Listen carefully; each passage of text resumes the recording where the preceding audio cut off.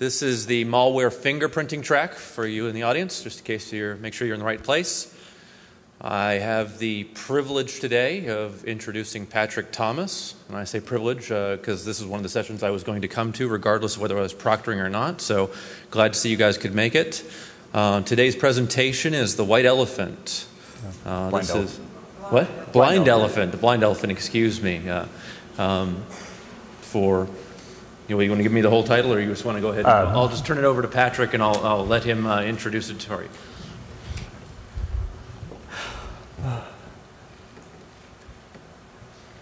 I totally should have seen that coming when I named something BlindElephant. It's going to be white elephant in everyone's mind, so I'll just get used to that. Okay, as you said, we're talking about how am I doing volume-wise? Okay, cool. Web application fingerprinting. Talk a little bit about web applications, some of the interesting challenges they have for security, some of the ways in which we need to think about web applications differently, and then talk a little bit about the existing fingerprinting approaches that are out there. Talk about some of the problems that we have with that, some of the reasons why that didn't serve some of our needs, and then the static file approach, take you through the details of how that's done, and then once we actually had a tool that does that, we said, all right, let's go out and use this tool. Let's make some observations of the entire net and draw some conclusions about how people are actually doing with web application security. If we have time at the end, we'll do some Q&A, and hopefully in there we'll also be able to actually run this thing on some web apps that you guys are running, see if you're up to date.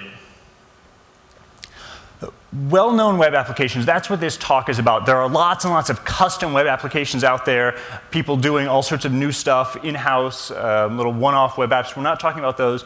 We're talking about sort of well-known, off-the-shelf, whether open source or commercial web applications that are used in all of these things. People expect web apps to be blogging, to be content management systems, to be maybe e-commerce, all of those things, but web apps are very much tons of other technology. Emails, and say squirrel mail or any of those, PHP MyAdmin, many of these things that used to be sort of large, dedicated enterprise applications or thick client or desktop applications, for all the reasons that we take things to the web, are becoming web apps. So when we talk about web application security, it's not just simple stuff like your company's marketing blog. Real serious infrastructure type stuff is very much managed in web applications right now. The typical slide that everyone needs. These are some of the well-known web applications we support in BlindElephant currently, most of the ones on this list.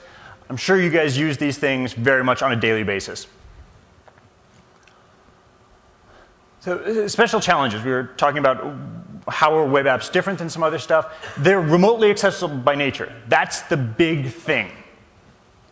Any exploit that you have in a web application is, by default, a remote vulnerability. And if it's on your intranet, it's typically available to your full intranet. If it's on the internet, it's available to the entire internet.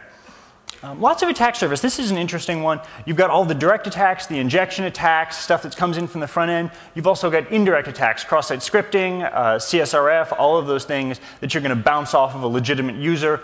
So lots of things going on in web apps, lots of functionality being added, quick development cycles.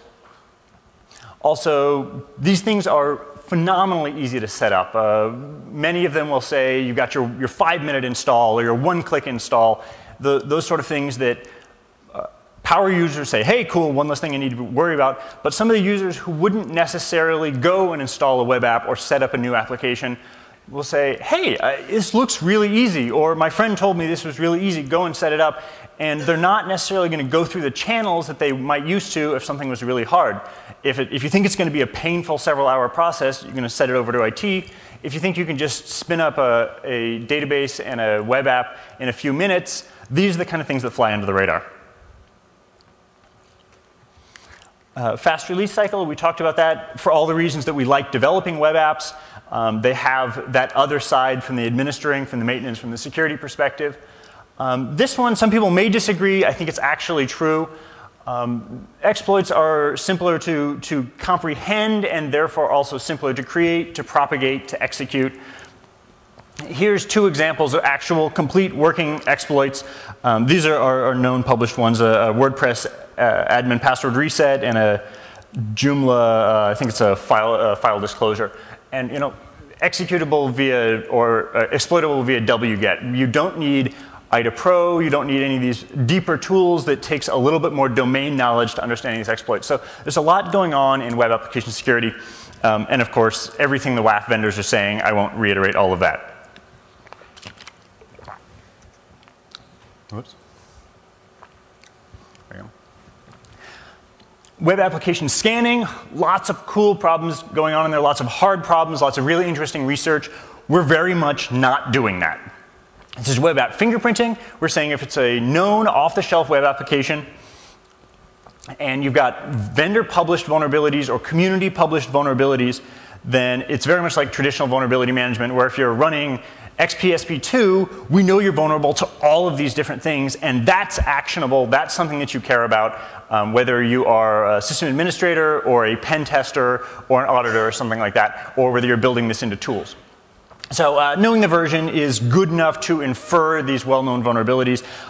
It's definitely not as sexy as WAS, but this works, and I'm going to talk a little bit about why it works. So discovering the app and the version is fingerprinting. Quick theory of fingerprinting. We don't need to dive too deeply into this, but we're looking for some characteristic that identifies an individual. Now, how we define individual depends what we're doing. If we're doing criminology, then it's the actual fingerprint. This thing identifies me differently from this gentleman in the front row who loaned me a power cord. If it's, for example, an operating system or an HTTP server, a lot of the logic on that relies on sending slightly malformed packets, maybe several different aspects of the packet that don't conform, and seeing which errors come back. And often you need to try a whole bunch of different things, and then the intersection of those can give you more information than any one. So OS and HTTP fingerprinting are very well-known standard tools in the toolkit. What we're doing is providing that technology, that tool in your toolkit at the application layer. Some existing approaches, by and large, are regular expressions. Lots of tools out there that do some variant on load the home page, look for some string that we've computed. Works reasonably well. Doesn't fit our purpose for a couple of reasons. One of them is there is human effort involved in finding each of those strings and supporting each of those applications. If a new version comes out that provides different strings, say included JavaScript functions or something in the comments or a meta header, any of those kind of things, a human has to go through, take a few examples, look at it, make a judgment call, and write a regex. And it's only a few minutes, say, per version or per new application. But with the explosion of many different web applications times many different versions, in many cases times many different plugins, and then again times versions of those plugins, we need something that will scale very, very well. If there's any human judgment in the loop, we cannot scale with this. So we're looking for something that takes human judgment out of the loop on all of this. Also, decent hardening. If somebody is going in and saying, hey, I don't want to say that I'm powered by WordPress or powered by PHP-BB. I want to take that out. I don't want to say that it's proudly running version 1.5. I'm going to make that go away out of the source code. There are lots of guides for doing that.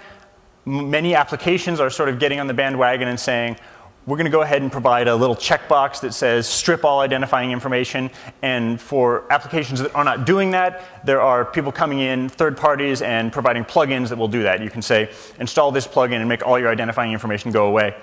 And then finally, though people aren't doing this as much, they're very easy to lie to. If you want to claim to be a completely different version than you actually are, you can just simply put that into the code and go with it. Some fingerprinters like that down here. These are not bad tools. These are very useful tools, but they don't meet some of our needs for those reasons. Slightly more advanced tools, we see a little bit of advancement in usually one area. Securi were the first people to talk about this static file fingerprinting. I saw it on a blog entry of theirs a while ago. They were sort of doing a proof of concept. It was got some good results, but it was fairly manual. It didn't pin things down to a particular specific version, so it was a little bit less actionable.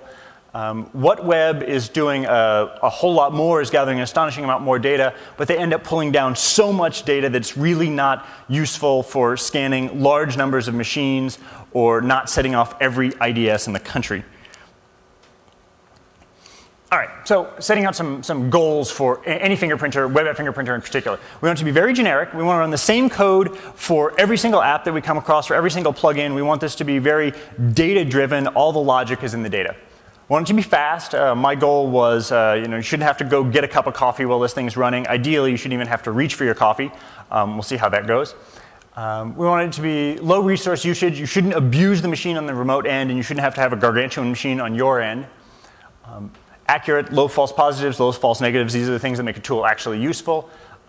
Obviously resistant to that hardening and the banner removal that is slowly starting to happen in web applications that was used by the regexes. And then here, I am just one person. I'm trying to support a lot of web apps, so I need to design a system that would be very, very easy to support new apps. And then if I'm asking people outside to help me with that, I want to make it very, very easy for them to help support a new app that maybe they only have access to. All right. So it's called BlindElephant, and it comes from this old Indian fable. Hasn't anybody heard this Indian fable? A couple of hands? OK. I think this is really cool. It's it's a parable on the unknowability of truth. A number of blind men or men in a dark room are all touching an elephant and trying to agree amongst themselves what it is. And one of them touches the side of the elephant and says, it's a wall. Another one grabs a leg and says it's a tree, or the trunk and says it's a vine. And they all see sort of this one aspect of the truth, and the sort of cone aspect of it is you can't truly know all of truth. And it's a cool little parable, but it pissed me off, because if they would all just say the things that it could possibly be, very quickly they'd come down to it can't be all of those things together, but it can be this elephant. So, it's a tree or an elephant, it's a spear or an elephant, it's a vine or an elephant. You put those things all together, you intersect those possibilities, and we have an elephant. So that is exactly what is going on in static file fingerprinting. Really no more, no less. So if you keep that in mind, the rest of these slides should make perfect sense. And if you go to look at the code, that's really all that we're doing. OK, so how do we do this? Preparing the data. Go get every possible version of an app that you can get your hands on. Whether you go to Subversion and check out all the tags, whether they've got a nice archives page and you just right-click and say download everything here, however you want to get those versions, dump them into a directory, unpack them. I've got some scripts for that. And then what we're going to do is we're going to build two tables. The data files on the left, lots of data going on there, lots of files, gigs and gigs. We're going to compress that down to these two things that we actually use to make the decisions about fingerprinting, which end up being a little under a meg, depending on what you're dealing with. So these are very easy to transport. Those are in Subversion, and you can check those out and get them and play with them and see what kind of data is encoded in there. We use these data tables to answer two questions. The first one for the paths table is, what versions will a path give me information on? If I fetch this particular path, /resources /something.css, what versions is that file present in, and what versions does it differ in? Therefore, if I fetch that file, what kind of versions, if I hash that file, will it tell me about? The other side is the versions table, which is the exact same data grouped slightly differently, that if we want to confirm or rule out versions. We've done some fingerprinting. We've got it down to, we think it's version 3.1 or it's version 3.2. Hey, versions table, what's a file that can help break this tie? What's a file that will give me deeper information once I've got a small set of versions? So here it is. A little bit of an eye chart here. Don't need to worry about it too much. Basically, WordPress, every version, */*, all the files. We're going to chew through those and compute hashes on those. and send those to the paths table and the versions table. Here's what it looks like. Paths table is keyed by file, and the values are hashed to